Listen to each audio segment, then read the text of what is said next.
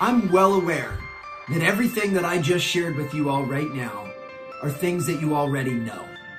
But the question and the determining factor on how well you guys recover is not in knowing these things, it's in doing these things.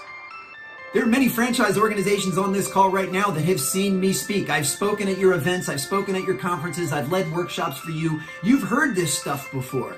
And my question to you is, how well have you been doing it? See, there's always going to be a gap between what we know and what we do. It's called a performance gap.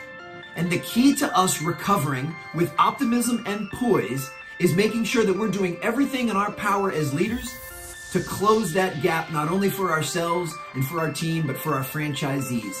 We need everyone to execute on a daily basis and do the things that we know we're supposed to do. And I'll end with the quote that is hanging up in the Penn State Training Center for the football program. And that is, are the habits you have today on par with the dreams you have for tomorrow?